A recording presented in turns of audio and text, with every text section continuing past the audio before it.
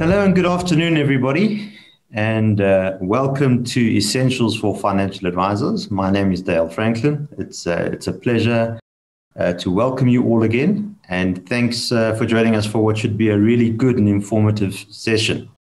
As an interesting aside, Who Wants to Be a Millionaire first aired in 1998, which was 33 years ago, and when I thought about this title, I thought perhaps Who Wants to Be a Millionaire is not as appealing as Who Wants to Be a Multi-Millionaire. So hopefully we can take you through some of that today. In today's session, we're going to have Liam Hechter and Mike Gresty, who are going to take us through valuations of listed financial services businesses. They'll show insights and hopefully decode some of the mysteries of what makes a great financial services business. Henry Biddlecombe and Peter Armitage will then take you what you can draw from this for your own business to value your own financial planning business. If you do have questions, please type them in the text box, and we will get to as many questions as we can towards the end. The session should be roughly 45 minutes, and we have 15 minutes at the end for questions. So without further ado, I'd like to hand over to Liam and to Mike.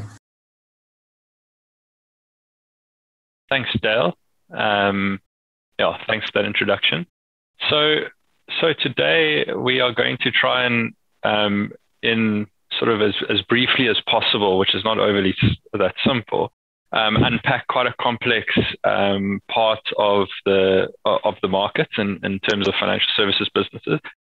We've tried to simplify them and in as best way possible given the time, and just to sort of touch on the key pressure points that one needs to sort of look at regarding business model, the things that differentiate them, and then the types of key performance indicators and valuation methods and metrics that we look at. So I'm going to use Mike, who's a decorated bottom-up analyst from the sell side over his career. He's going to assist me in explaining all this. But just before we hand over to Mike, our approach has been to break financial services into three silos. Banking, we'll then touch on insurance, and then we'll also discuss the other sort of financial services that often get integrated with banking and service, but also operate as standalone businesses, and that's the more service-orientated businesses like asset management, financial advice, wealth management, those types of businesses. So before we go on to those, we'll start on banking, and I'm going to hand over to Mike, who's just going to unpack the banking sector for us. Great, Liam. Thank you very much, and good afternoon to all of you. So if we start with banking, I mean, essentially, as Liam said, we're going to look at three different silos. And if I can just highlight perhaps the one common theme to keep in the back of your mind as we go through these is that, essentially in financial services, all of these businesses operate with a very thin capital layer relative to the asset base that they speak to or are responsible for, and which generates the earnings. So whether that asset base is a book of lending, as in a bank, or a book of insurance policies, as in an insurer, or a book of assets under management, essentially the model is one in which you charge a very thin margin. And because of that thin capital layer, that margin gets geared up to generate what is a very attractive, we hope, return on equity. And in the case of a bank, first of all, that return on equity is critical because you're required to effectively back each loan you make. The regulator forces you to hold some capital against it. And essentially, the higher your return on equity, the greater the sort of fuel you are creating to fund your growth going forward. So when we talk to valuation methodologies, I really wanted to focus on perhaps the more unique ones to banking, insurance, and asset management. I think most people are probably familiar with price earnings ratios and dividend yields. But really the unique one that people typically look at when it comes to banking is price to book, which is essentially the value as a multiple of your net asset value. Now, why is it so relevant to banks? I think part of the reason is that your asset value is a very relevant and current number. If you compare, say, a bank to a factory where the infrastructure was built 40 years ago, the net asset value of that factory might have very little relevance to, its current value, where in a bank, because essentially it's all going into loans and financial instruments, the value is very current. So the NAV is relevant. And the other issue really is that because you're forced to, as I said earlier on, back each loan with capital, that net asset value is the fuel that essentially drives your growth. And really what you will see, and we'll show a slide or two on this just now, is the higher your return on equity, the greater the multiple of your net asset value that investors will pay. What you can see on this slide, what I've done is I've shown how over time the price to book has trended as in relation to the return on equity that the South African banks have been delivering. Now, I must say, in a way, I'm glad that the financial crisis has happened, because it actually looks like a fairly benign world that we were living in between 2012 and 2019. So I don't know if it was a function of creative accounting, but the return on equity of the banks was actually fairly stable. However, you can see that around 2015, we did have a little bit of a dip in returns. And you can see that certainly when you look at how volatile the rating that the market applied to the banks at that time, that it's a pretty, how can I put it, an up and down, it's a fickle beast, and the market tends to overreact to fairly small movements in returns. So you saw the banks derate quite significantly when we saw that drop off in returns. Thereafter, we saw returns recovering quite nicely. And as a result, you saw the price to book that the market was willing to pay for them increase from around sort of 2 times to up to sort of 2.5 towards 3 times. Then along came COVID, and that has absolutely hammered the returns that the banks are delivering. And you can see how they've derated. And right now we're in the very early stages of the recovery, and the market beginning to anticipate an improvement of returns, and you can see how they've begun to re-rate. So that's really showing in practical terms how this issue of price to book moves in relation to returns. And then maybe one final slide before I hand back to Liam on this. This is again just looking at the individual banks. And what you can see here is, again, what type of return is each bank delivering or expected to deliver this year, and what kind of rating is it currently on. And you can see that very close relationship between rating and expected return. And in fact, it's quite a geared relationship, because, if you look at the likes of Capitec, which is trading at almost 6 times its net asset value compared to, Nedbank at less than 1, it just shows how the market really rewards those companies able to generate high returns. And what that translates into is the ability to compound the growth in your net asset value. And what I've shown in the brackets there is just how quickly the banks have been able to compound their net asset value and grow their net asset value over the last 5 years, I should say. So you can see that because of the very high returns that Capitec has consistently generated, it's translating into far faster net asset value growth than you're seeing from the likes of Nedbank, Absa, and Standard Bank. And it's rewarded in the sort of rating the market applies. So maybe I'm going to hand back to Liam, who will chat about these particular attributes that we look for that translate into these high returns, and what makes a good bank versus a poor bank. Thanks, Mike. Okay, so the very high level ones, and as you can imagine, I mean, these businesses are pretty diverse, complex beasts, but if we try and simplify them down to the main points, the elements that are really going to drive the profitability of these businesses and ultimately the ratings that they trade at to book value will be things like the spread that they are able to charge between the money that they accept as deposits on the liability side, and then what they're able to lend out to on the asset side. So that creates the net interest margin. As Mike alluded to earlier, there's a very thin layer of shareholders' capital really in these businesses. Over time, they've been much higher. If you look at leverage ratios leading into the global financial crisis, they could have been almost 3 times higher, particularly in the US, compared to where they are now. So the regulators have forced them to keep a much bigger layer of capital there to protect the shareholders of the banks.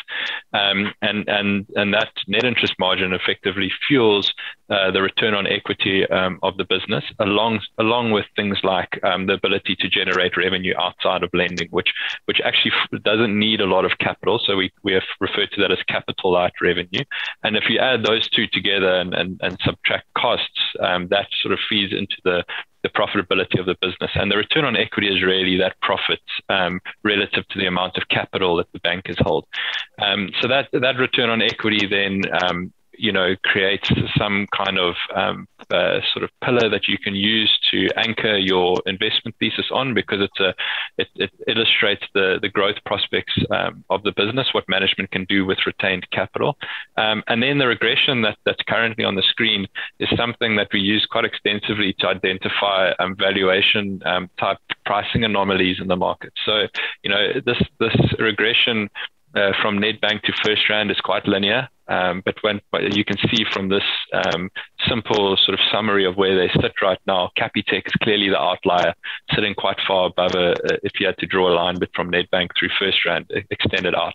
And that would probably point to something where we would consider Capitec to probably be a bit overvalued at these levels. I'm sure that kind of conclusion has been reached many times in the market. You might have read about that in the newspapers or analyst reports, etc. But this is quite a good way of illustrating just where Capitec does sit relative to the other banks.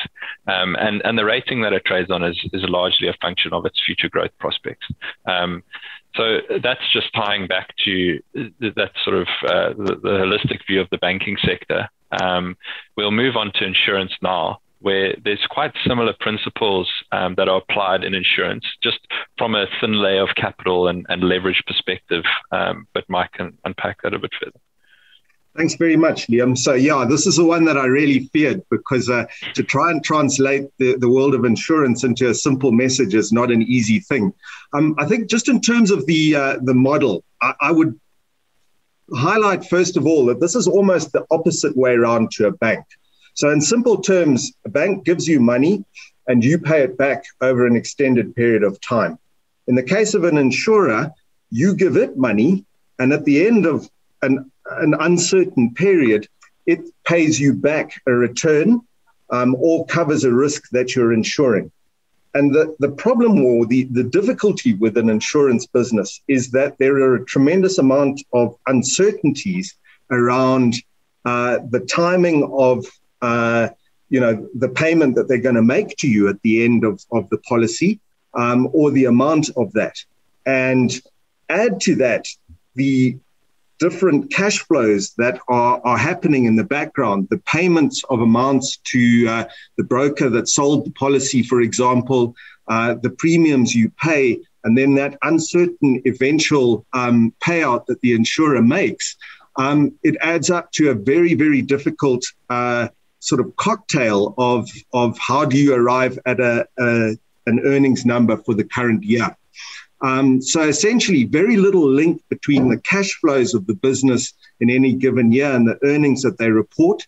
We become very reliant on those expert mathematicians that you'll remember from back at school, who ultimately become actuaries, who are the ones that have to essentially crunch the numbers and decide, based largely on the law of large numbers and the large number of policies and assumptions around how long those remain on the books, what they're going to recognize in each year from a profitability perspective. And then, unfortunately, as time passes, things change. Pandemics happen, interest rates change, and all of those things give rise to variances against what they were originally predicting. So you can find with insurers that reported earnings from year to year are actually quite unpredictable. So the unusual valuation methodology that people, particularly in this space, tend to refer to is what we call embedded value. And so essentially what that comprises is the current value of the thin layer of shareholders' capital most of which is invested in various financial instruments, bonds, shares, and what have you. And that introduces a fair amount of market volatility. And then the actuarial assessment of what the present value is of all of those insurance contracts that the business has entered into. And as I say, from year to year, as assumptions change and market dynamics move, that number can vary quite a bit. So essentially what analysts spend a lot of their time doing, in fact, to cover insurance is looking at the quality of that embedded value. How conservative are the assumptions around how long the contracts remain on the books, for example. And certainly one company where there's a fair amount of controversy on that would be Discovery, where a number of analysts highlight that they take a very optimistic view of the persistency of contracts and how long the insurance policies will remain on the book. And those are the kind of factors that go into determining whether the market's prepared to pay a premium to the embedded value or a discount. And there are a number of other sort of attributes around an insurance business that I'll hand back to Liam to chat a little bit about in terms of what you would look for a good insurer versus a poor insurer. Thanks, Mike. So going back to insurance, I think that the overriding basic principle is the same as pretty much any asset that you're trying to value, and that's trying to work out how much free cash or surplus cash this business is generating, how much they can reinvest into future growth opportunities, and then that management's track record in deciding what surplus cash that they should release in a given year and what they should reinvest. And that track record is measured by the future returns on capital that the business generates. So, it's a very sort of high level basic principle in valuing assets, and financial services is no different. It's just that the business models are far more complex than, for instance, an industrial business. Looking at insurers in terms of the more attractive structural attributes, growth is obviously the main one that you would use to differentiate between them. But I think also that consistent experience of the insurance. So if you look back in time, I think a good comparison to make, I was an article clerk back in 2011 when I first started articles, and one of my key projects was Old Mutual, and we had a specialist at KPMG come in and discuss the difference, the experience difference between looking at Old Mutual's operating history versus Sanlam's operating history. Now, they both obviously built incredible financial services and diversified financial insurers over many years, but Sanlam has consistently had a better, at that point, a much better claims experience. So what was happening is the actuaries were sort of under promising and over delivering in terms of what their forecasts were, and as a result, they were able to consistently release more cash flows from the business versus an Old Mutual, where there was a far lumpier experience in terms of some years having been really good and other years not so good. So I think from an analytical point of view, the predictability of the surplus cash that these insurers are going to generate is something that I would ascribe a sort of higher multiple to, and it does reflect in the relative ratings between something like a Sanlam and an Old Mutual. But then longer term, you want to forecast these businesses out. If you're somebody with a bias towards growth, like our company as Anchor is.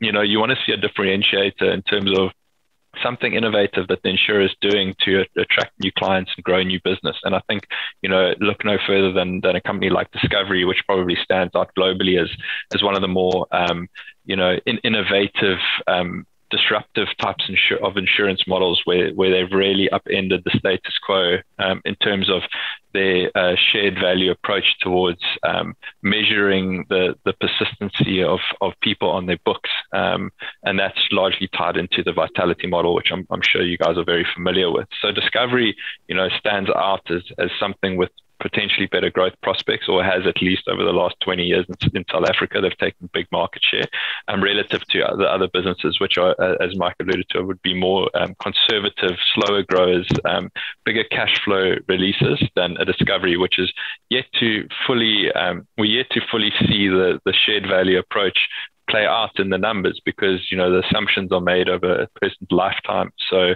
it can be over a 20, 30 year period that you really able to measure whether or not the assumptions they've made are good. So that would tie back to insurance. As Mike said, it's not an easy one to really to grapple with, especially over a 10-minute period. But basic first principles: how much surplus cash are we as shareholders able to get our hands on, and what are the growth prospects of this business? Moving on to other financial services. Now, obviously, financial services can mean a whole wide-ranging group of things. We've tried to sort of isolate them down into asset managers, wealth managers, financial advisors, and consultants. But once again, basic principles, low capital requirements for these businesses. They're largely service orientated, so rely on, key individuals making certain decisions. And, over to Mike in terms of unpacking these businesses a bit more. Yeah, thanks, Liam. So, just to take us home, I think this is certainly the easier one of the three, and probably the one closest to all of your worlds. This is one where really it is quite transparent in terms of how earnings get generated off that asset base. And in most cases, it'll be investments in the market, and because of the low capital requirements, generally, those earnings are largely distributed as dividends. So, simply from a valuation perspective, this is very much around a simple discounted cash flow. Investors tend to look at them on a dividend yield basis. In a way, it's kind of the holy grail of financial models, really, because of, the fact that so little capital is required against it. I suppose that does mean that there is a fairly low moat in a sense, and that, it's easy to start one. But it's all about the brand that you build. So, if we talk about what are the real attributes that separate a good wealth manager, asset manager, and one that you're prepared to pay a premium for, the kind of things we would look for in the listed space are, what's the sort of annuity income stream that is being generated as opposed to one-off lumpy fees. So, where, for example, there are big performance fees that only kick in if you achieve certain targets, that would diminish the value of that asset base. Are you seeing good inflows? Are you able to retain clients? That talks to the strength of your franchise. What's the sort of margin you're able to generate on the money? Is it very low, asset management in particularly fixed income versus equities, for example? And then the other thing which is very important is, are you able to demonstrate leverage to your earnings? This is generally seen as a space where you have a fairly fixed cost base, and as your assets grow because of market performance and inflows, you should see really strong growth in your earnings. In practice, it's proved very difficult to deliver, because when your skills walk in and out the door each day, they typically demand their pound of flesh when the performance comes through. But it's certainly something that really draws investor attraction in periods when markets are running. And if you're able to deliver that, it attracts a huge premium in terms of valuation. So that's a few thoughts on it. And I'll just hand back to Liam if he wants to add anything in conclusion. Yeah, I mean, I think once again, basic principles of just trying to work out what the sustainable cash flows of the business are, and as you mentioned, the stickiness of those cash flows. So, basic attributes would be consistent investment performance for an asset manager.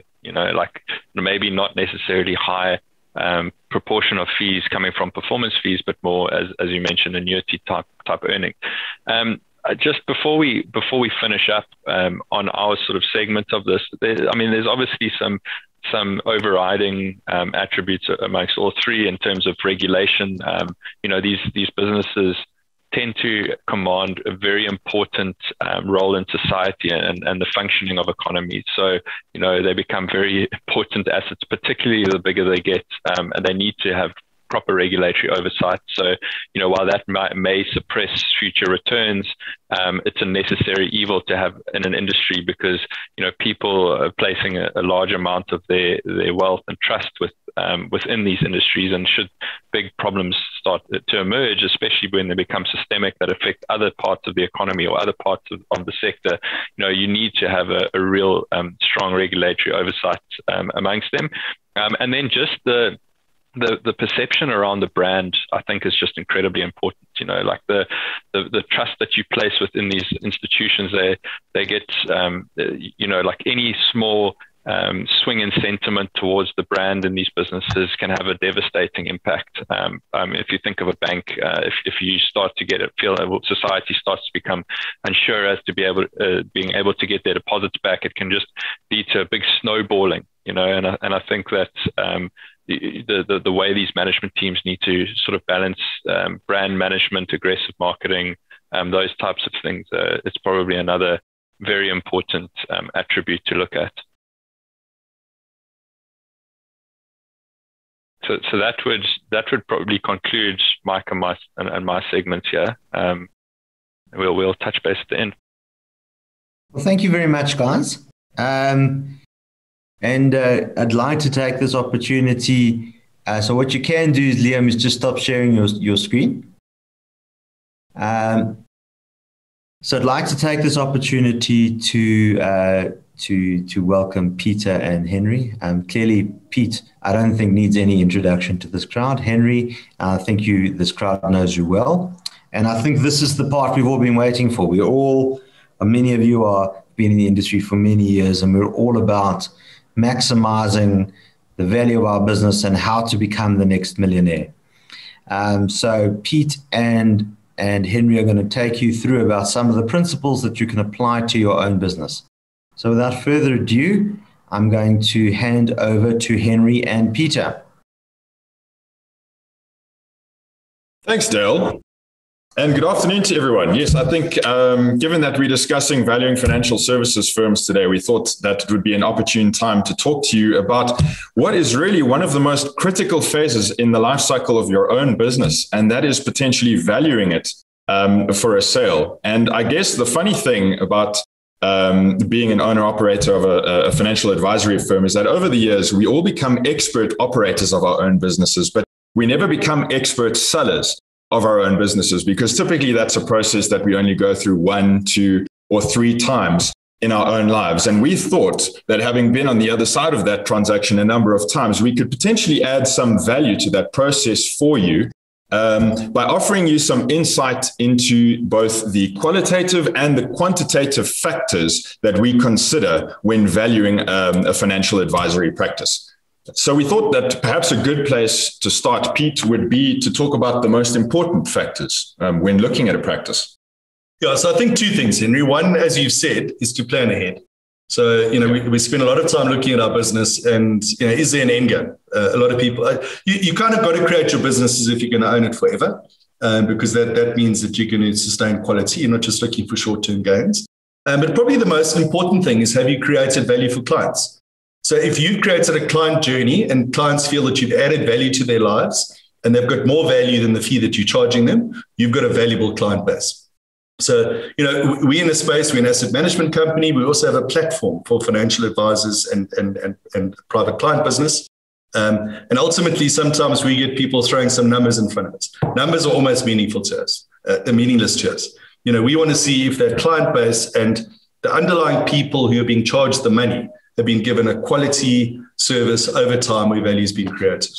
Yeah, I think that makes a lot of sense. And just to drill down into that a little bit, I thought that we could go through a list of some of the more important qualitative factors that we look at when conducting a due diligence on a practice. And I think one of the first and most important factors is we look for a diverse and a high quality client base, because obviously with any business, you want to mitigate any single client risk as much as possible. But also we want to understand more about your client base. And I think what we want to see is as much information about your client base as possible. It really helps to understand who they are, how old they are, what their risk profile is, what their profession is, because it helps us to understand both the existing and the future opportunity among that client base. And perhaps, there's the prospect of a greater wallet share among your existing clients as well. And there's a value attributable to that.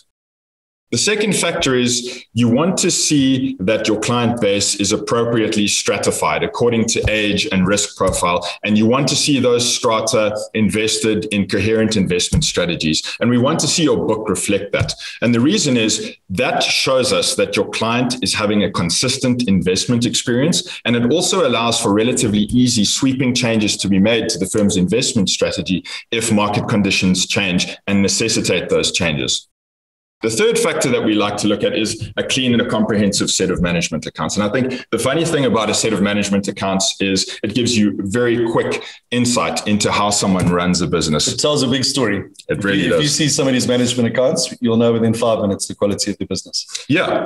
And I mean, I think the most important point to make is they really should reflect the economics of your practice. So often these are owner-operated businesses. There's a little bit of a mishmash of business and personal expenses, and that's fine. We all understand why that happens, but it is important to be able to make those adjustments in a clean fashion. The information should be available to you and to us. And also importantly, the sources and the nature of the revenue should be clearly discernible. So in other words, we should be able to understand what proportion of your revenue is annuity in nature and what proportion of your revenue is once-off in nature. We also need to understand where that revenue is coming from. And I'm talking on a per fund basis, on a per platform basis, and perhaps even on a per client grouping basis. Again, that just helps us to understand the nature of your business in a more efficient way.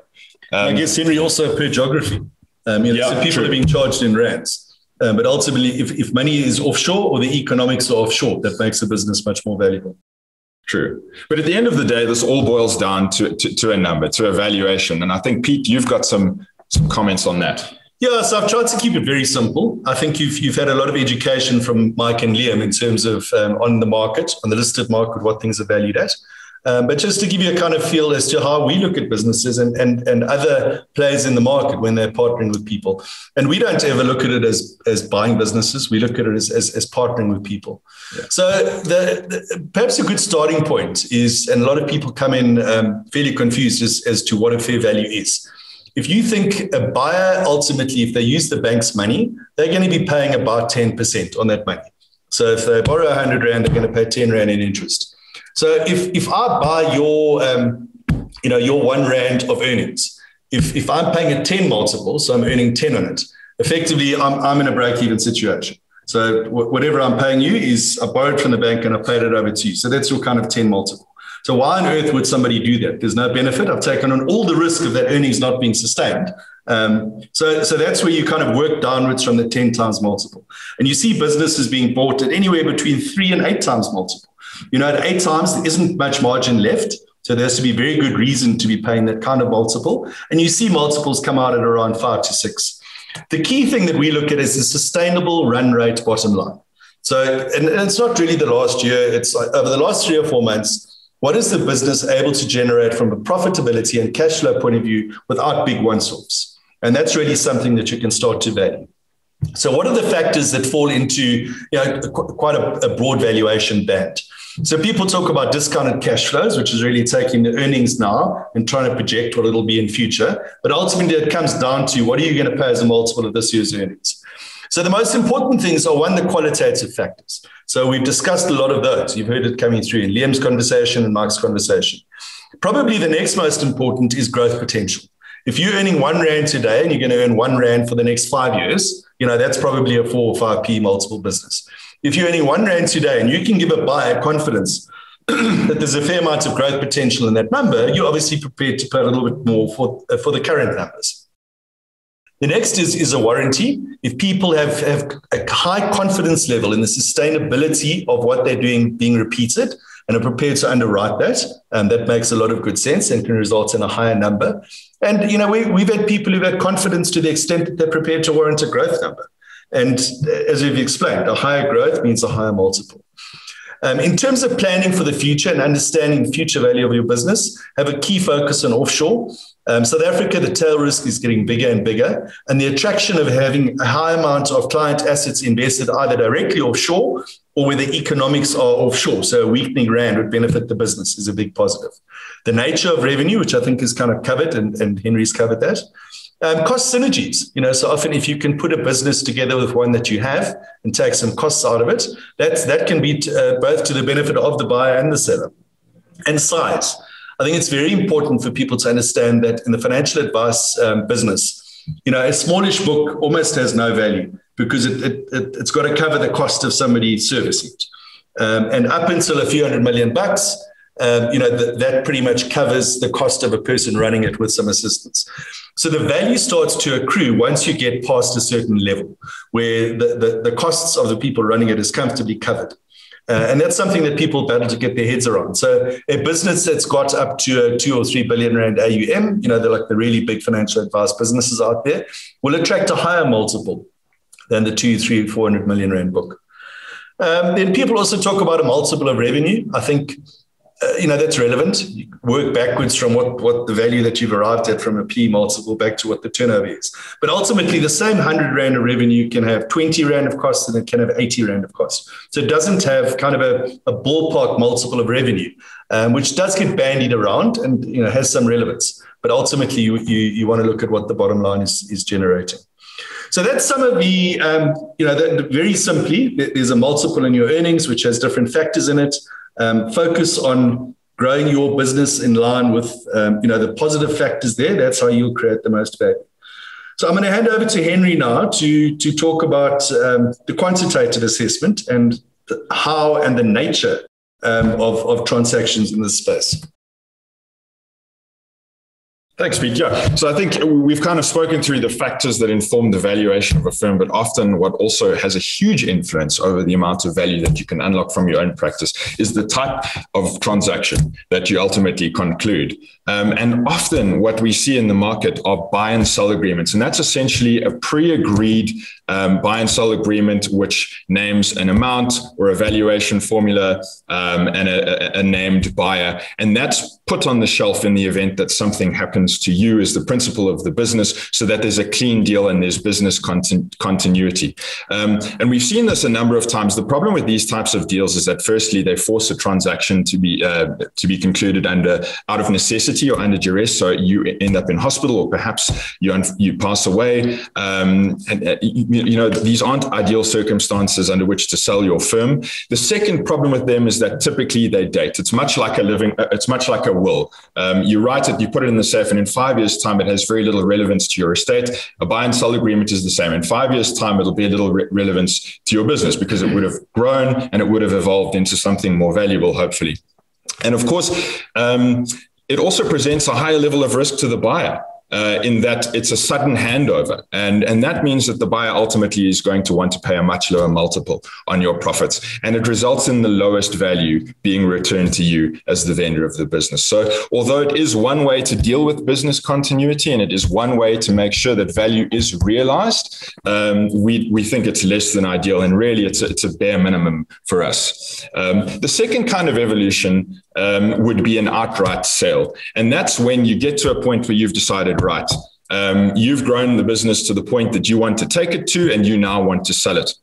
The benefit, of course, is that this allows for a controlled deal process. And that means that you're now dealing in up-to-date metrics. So whatever deal you put together is going to reflect the current form and nature of the business. So you should realize more value. Fortunately, it also allows sufficient time for a thorough due diligence to be concluded on the part of the buyer. And also the client continuity aspect only presents a medium level of risk to the buyer because there should be a planned and controlled handover process from the seller to the buyer. So of course, all of this points to a higher value being realized by the seller. And it's a much better deal, frankly, than a buy and sell, but it also requires some forethought and some planning. And perhaps it requires selling your business a little bit before it's absolutely necessary. And the third type of deal we think is actually the ideal scenario. And that's what we call a progressive sale. Now, this is really where you look to form an early stage partnership with the firm or the person that's going to end up buying your business in the end. And what it does is it establishes an initial partnership at current fair value. So you don't sell all of your business, you sell 30% or 50% to that person, and you grow the business over the next 4 to 5 years together. The great thing about a progressive sale is that it's not just based on up-to-date deal metrics. It's actually based on the potential synergies between your company and the buyer. So let's say, for example, you sell your book to Anchor, and there's an opportunity to move a portion of that book into Anchor products that would be a better fit for your client base. Of course, we realize better profitability in that process. And I guess the benefit of that is something we'd be willing to share with you as the vendor of your book. It also presents a much lower continuity risk in terms of clients because there's a very gradual handover process, and the clients get to know the buyer as well as they know you, the seller. And in these types of scenarios, we see a maximum level of value being returned to the seller. And for me, if I were the owner of a financial advisory practice, that's certainly the way I would want to sell my business. And that's why, as you move to the right, you can see that there's an increasing level of value realized by both parties, really, with the maximum amount being realized through a progressive sale. I mean, Pete, do you have anything to add to that? Yeah, I think what's very important is to plan ahead. So planning ahead with a buy and sell on outdated metrics, I think, can be very dangerous. But, we literally have just been through an experience now where a great friend of ours and financial advisor sadly passed away from COVID. And it was basically left up to our goodwill as to how to proceed with it. I'd like to feel we did in pride, but it was just a stark reminder that we all need to plan ahead. We face the realities, and it's a relationship game. We don't purchase anybody; we partner with people, and we naturally work with people who have partnered with us and supported and worked with us where our product range and services are appropriate for their clients. So if there's a natural fit, I think the first thing we say to people is if our offering asset management service levels are first and foremost, they have to buy into that. Otherwise, it's pointless kind of working together. But there's probably 10 to 15 different viable buyers out there. Different people fit different practices. But plan ahead, form relationships. A big transaction we did about a year ago, that relationship had been in place for about 5 or 6 years, and it just naturally fitted into place. So let me move on to the last point. It kind of almost goes without saying, but compliance is crucially important.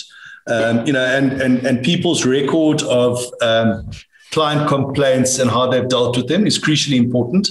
And if you talk about two things, if you see the management accounts and the compliance record, it pretty much tells you everything.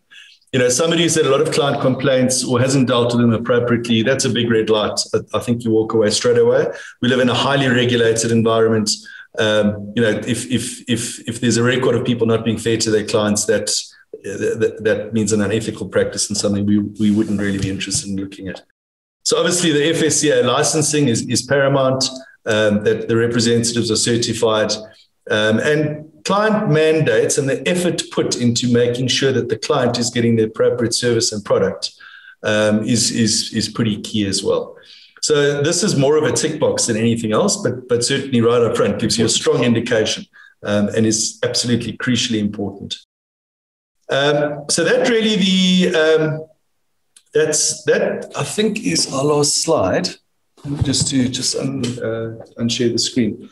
So hopefully we've taken you on quite an interesting journey from how listed businesses are valued, the different metrics, businesses that have got balance sheets and haven't got balance sheets. I'll ask Liam and Mark to come back on screen. We're going to have a bit more of a discussion. There's a few questions coming through. Maybe the first one is we've actually got a question going through to concerning ABSA. So I guess either Mark or Liam can take this on. They're both financial services experts. But in that graph, ABSA seemed to have quite a low price to book relative to its ROE. So it appeared to offer a little bit of value. Is that the way we're seeing it? How do you view ABSA? Mark, do you want to take this? I was wondering if you... I don't mind. That's fine. Because I've looked at that regression a lot over the last 7 years. I mean, it's something that I've always used as it's just a bit of an underpin or a sanity check, I think. That regression has I'll tell you what's consistently come across is that First Rand has consistently appeared marginally overvalued.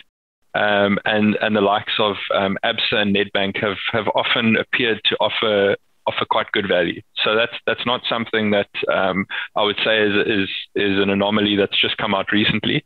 ABSA optically is cheap, correct? But these businesses also, when we went back to that old mutual versus Sanlam discussion, you have to take management's track record into account when creating your future expectations. And ABSA is one of the financial services businesses in South Africa that has got quite a checkered track record in terms of stability at the core, in terms of their key personnel and management, and has been quite an inconsistent performer in terms of delivering versus expectations, I would say. So those would be the things that would probably add to the fact that it looks optically cheap on that regression. I think, Liam, I would probably add the point that, certainly in the many, many years that I've been covering banks, I've tended to perceive ABSA as the sort of franchise that started out very strong in the early 2000s and has been sort of donating market share to everyone else. Obviously, the period it spent as part of the Barclays group and then sort of cast out into the cold certainly hasn't helped, which has sort of undermined confidence of investors in its future. But that probably just adds a bit of color to the points Liam's made on that issue. Perhaps just before we answer the next question, just to remind everybody that if you do want to ask a question, there's a chat function at the bottom, and please to type it in now. Maybe just one or two pre-recorded questions. Mike, while you are on the banks, and we have a COVID question, that we have a question around the reserves that banks have been forced to put into place around COVID. And obviously we've seen some banks coming out with atrocious results. Do you feel that this is priced into the market, or is there a big opportunity you see forward for South African banks? So thanks, Dale, for that. And if you cast your mind back to the chart we showed of the return on equity versus price to book over time, you may recall that the last sets of results, you've seen both the return on equity absolutely collapse and the ratings collapse at the same time. And the principal reason that has happened is the creation of those reserves that Dale was asking about. So, they've all had to raise significant provisions. And typically, I think what you can trust is that from a regulatory perspective, the way this is approached is from a fairly conservative perspective. So you raise conservatively, and then, the decisions you make around potentially releasing those reserves is done on a very judicious and cautious basis. I would say that, the progression out of COVID has certainly been a lot better and a lot quicker, dare I say it, than what we might have thought. As we, right now, if you think about it, we're at literally the 1-year anniversary of market lows and the depths of lockdown. And the main thing is that this vaccine has come through a hell of a lot quicker than I think any of us would have hoped. So, I'm pretty confident that the reserving is going to prove to be adequate, mainly on the basis that I think the road out of COVID is now clear. And in fact, you've already seen offshore a number of the banks actually starting to beginning to release provisions, and certainly very little evidence of further provisions needing to be raised. So yes, I think they are adequately provisioned, and I think you're going to see the improvement in returns going forward, which does make the bank sector from current levels, I think, a reasonably good recovery play in a post-COVID world. Thanks, Mike. Liam, a question for you, because I know this is a speciality of yours. One of the questions coming through is, what seems to be some of the attributes that consistently come through from successful management teams in the financial services space? Is there teams of people that have similar attributes, and you can pick that up as winners in the financial services space? Yeah, so I would say that yes, there is. So you could almost back them out. You could say which financial services companies in South Africa have consistently given shareholders good returns on capital. Try and back out the types of common threads that come through in those management teams, and certainly the more entrepreneurial ones in South Africa have tended to be able to take market share more recently, probably in the last 10 years in quite mature industries in South Africa. They were able to eke out growth above the GDP in South Africa, whereas companies like Mike was alluding to, ABSA and maybe like a Nedbank have bled market share because management teams haven't necessarily reacted as quickly or stayed ahead of the pack. And I would put the better ones at a company like Outsurance, which is inside RMI, FirstRand, which is stands out around the world as one of the better run banks, Transaction Capital in South Africa, and I mean, credit has to be given to Capitec in the way that they've attacked their sort of markets that they operate in. So that entrepreneurial type of theme comes through quite strongly in businesses that have been able to grow.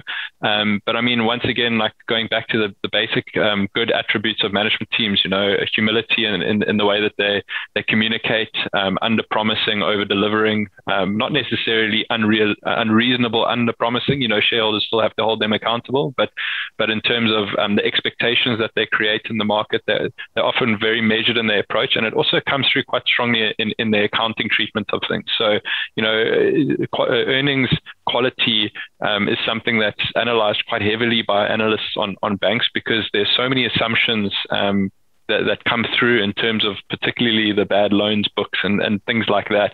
You have to create an expectation of the future there. And the management teams that have consistently been shown to be conservative in their approach have been rewarded.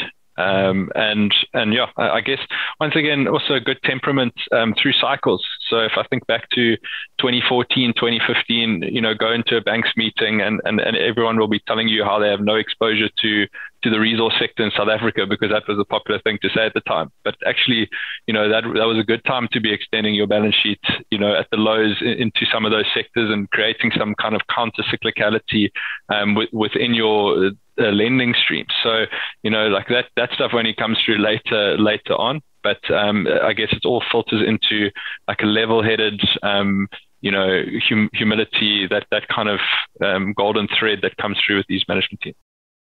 Thank you, Liam. I see the rest of the questions are very much based for Henry and for Peter. So Peter and Henry, if you wouldn't mind trying to get through as many of those questions as you can. Yeah, there's kind of two streams of questions. This presentation has obviously got kind of two parts to it. One is the market, and the other one is financial advisors and their businesses and valuations.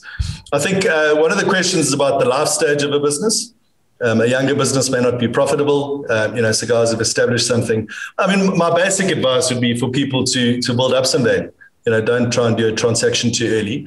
On the other hand, join in our private client business. We've got a platform where people come on and effectively they've got their own business that they run on a platform. So you don't necessarily have to start your own business up. But we from an anchor perspective, we're an asset management business. We manage some assets. We provide product which might or might not be appropriate for somebody's clients. The financial advisor has got to decide. But the key thing, and it ties back kind of to what Liam was saying, it's the quality of management. I always say one good person is worth 10 average people.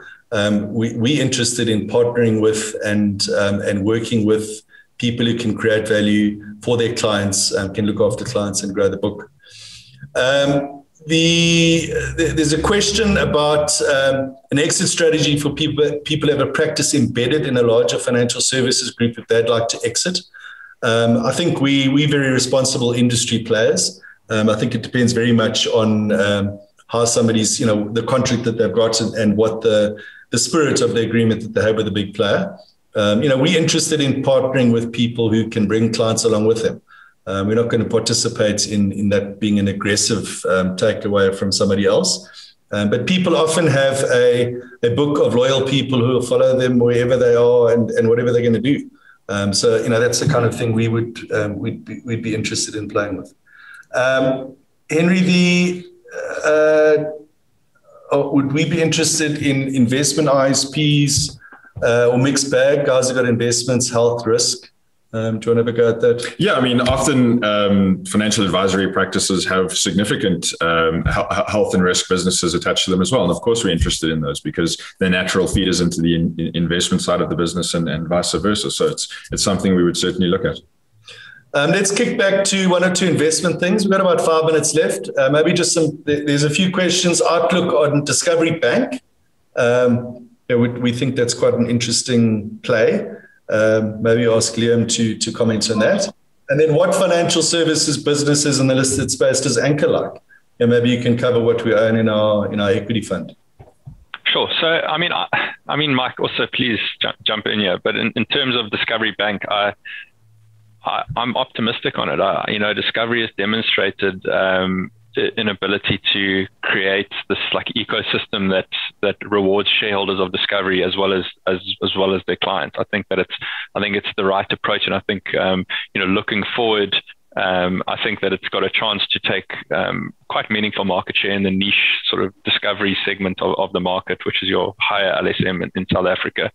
I'm optimistic that they are able to succeed more also because if they're able to implement this in other markets around the world, I think that it opens them up as a global champion in terms of the type of banking model that they want to operate. But I would caution that by also saying, going back to that discussion of banks, it requires a lot of capital. A lot of back-end systems, there's going to be teething problems along the way, and also a lot of capital. And a lot of capital for Discovery is not necessarily the thing that investors want to hear, because this is a business that's been quite aggressive in terms of their accounting assumptions in the past. So there's probably quite a tricky period that they need to navigate now around accounting and making sure that they're expanding the bank in an appropriate way, that they're balancing shareholders' interests at the same time.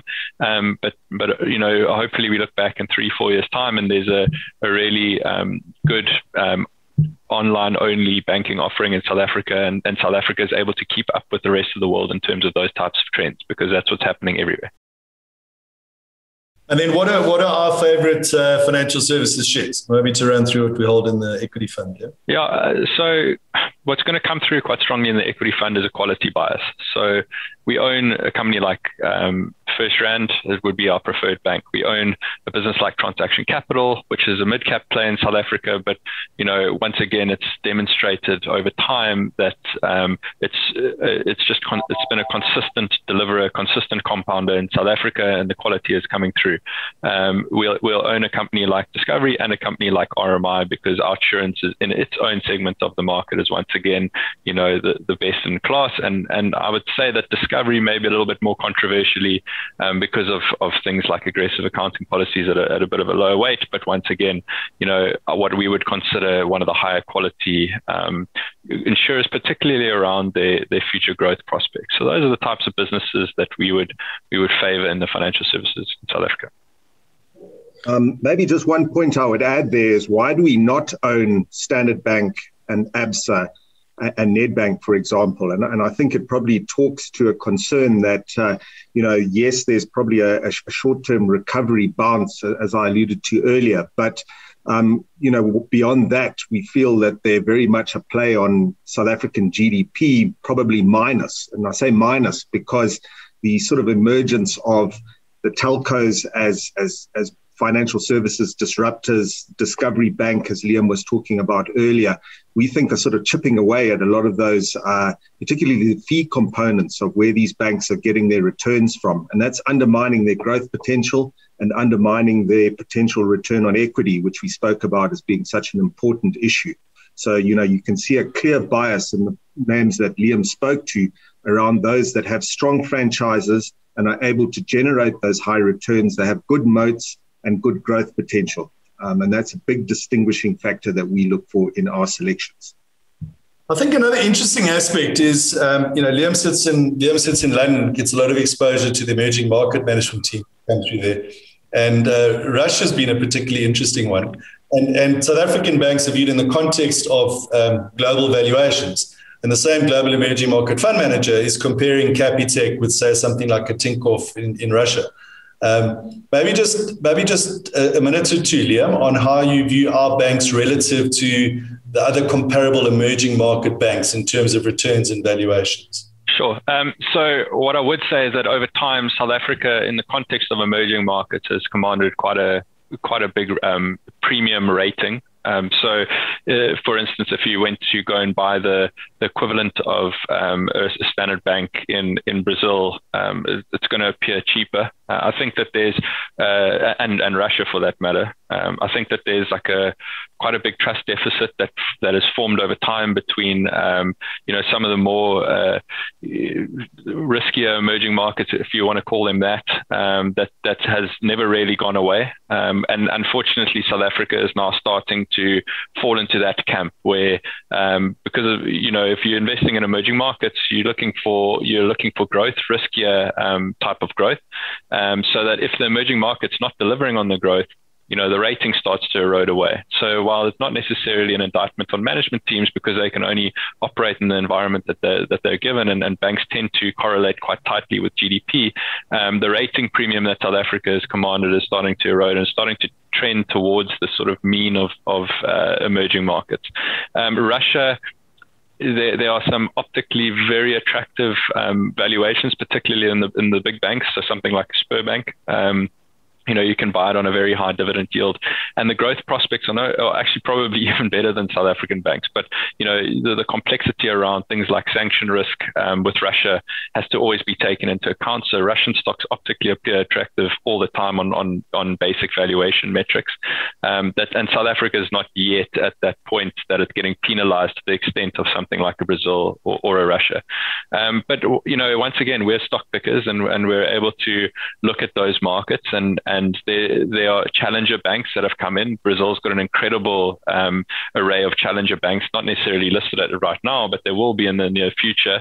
So there are examples of the status quo being challenged, and I would point to the big one in Russia that's kind of snuck up on the market more recently, but we've been following for the last 3 years as a sort of gold standard in terms of challenger bank. It's got a very similar story to a Capitec, except it doesn't have the branch model, but Tinkoff Bank started off as a purely online lender, but in the higher risk lending segment. And as it's matured as a business, it's branched out into various different forms of revenue, and it's got a very high return on equity, very similar to Capitec in that it's undercut competitors in those markets.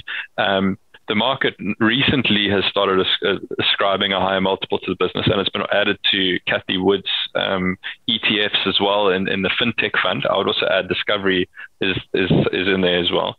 So they're very interesting, very bottom up specific stories, which is way more in our sort of DNA than trying to make the bigger macro calls.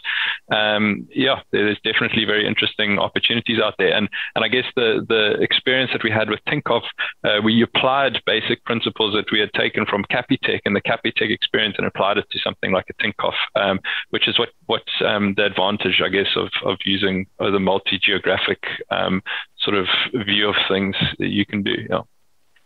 So to tie into that, there's a question. If I could ask you to take 2 more questions. And we are over time. If you could just do your best to pick 2 or 3 more questions. And we will get back to you on the mail on the ones that we haven't been able to get to today. So talking about those kind of disruptive banks is a question about TymeBank, which is sitting in the African Rand capital stable. Does it have the chance of be competing at the highest level? And I think it's got a vision of being something like a Tinkoff, a big disruptor. Still very early days for it. It's got a lot of customers, up to 2 to 3 million customers, but the guys can't really do transactions more than, I think it's a limit of about 20 grand. So it's operating at the bottom end of the market. And I think quite capital challenged. They've just got a big investment of about R1 billion. But yeah, I think it's one to watch. And it ties back into, and I'll let Mike handle this, an opinion on Investec Bank, where you've got the old established banks and you've got a lot of these guys biting at their heels. And I don't know if Time's going to be successful or not. What they certainly are going to do is take some potential clients away from Investec, as will Discovery, as will Capitec, etc. So we've been kind of long-suffering shareholders of Investec. We've backed the valuation story. It's been a fairly good investment of late. But Mike, maybe you want to just give an update on how we're viewing that.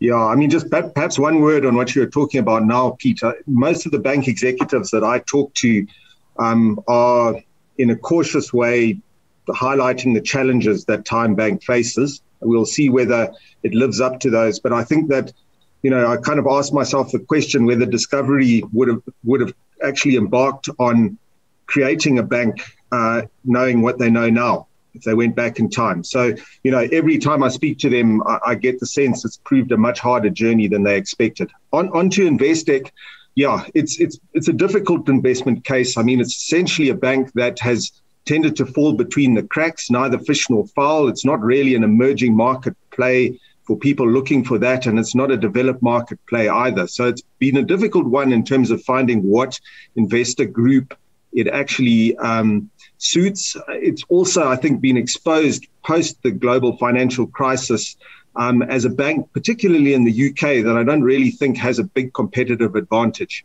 Add to that the fact that it's, pretty much every year found another reason to pull another skeleton out of the closet for the last decade.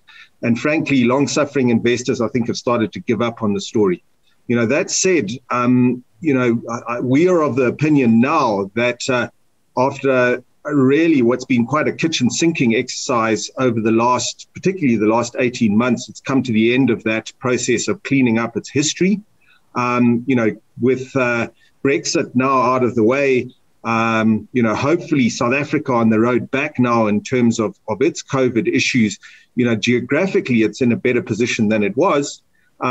Valuation very attractive as well. If you back out what's a decent wealth manager and see what the bank is trading on, may not be the best bank in the world, but it's probably trading on a price to book of about 0.2 or 0.3. So an interesting special opportunity turnaround story that we think is underappreciated by the market. And you probably don't have to scratch too hard to find 60, 65 Rand of value very easily without requiring perfection from Investec at all. And then we're out of there. Yeah. And it gets to 65, it's hard to sell. I think let's wrap up with one final question. There's quite a specific thing, which maybe you want to pose the question and answer it. Yeah, it was a question from Mark Dave talking about potentially buying the book from another financial advisor on a vendor financed basis. So in other words, through an income sharing arrangement. And you've also spoken about a poorer quality book and a three times earnings multiple. So Mark, I think what you're talking about is essentially a vendor finance deal with a profit warranty arrangement, which is fine. These work in the case of a lower quality book. Yes, I think a 3 times earnings multiple is probably appropriate. But I guess the benefit when you're approaching a larger financial services firm, and I use Anchor as an example in this instance, is that the vendor financing element isn't necessary. So they'll typically have the balance sheet to do the deal now for cash. Profit warranties may still be applicable, but at least then you don't have this awkward sort of income sharing arrangement where the seller is actually funding the buyer into the business. So that would be the benefit of transacting with a larger player as opposed to an individual operator. But I think, we talk you through the P multiples. If it's an individual business with an earnout, clearly there's no growth because the person's gone. Yeah. Getting to that 3-4 times P multiple thing is about right. So Dale, I'll hand it back to you. I think that concludes what we wanted to talk about. Thanks for listening, guys. And hopefully we've added some value to you, your practice and your investment outlook. Thank you very much. Firstly, I just want to thank you all for attending Essentials. It's wonderful to see the base growing. Thank you very, very much to our speakers, and thank you for giving of our time. Just 1 or 2 housekeeping issues. It will take us, you will get your CPD points. Please give us 2 or 3 weeks for it to come through. Also, if we haven't covered any of your questions or you'd like to chat further or directly to any of these speakers around any of these issues, please do mail me directly. A copy of the presentation will be sent to you as your email address. Thank you very much and have a wonderful day.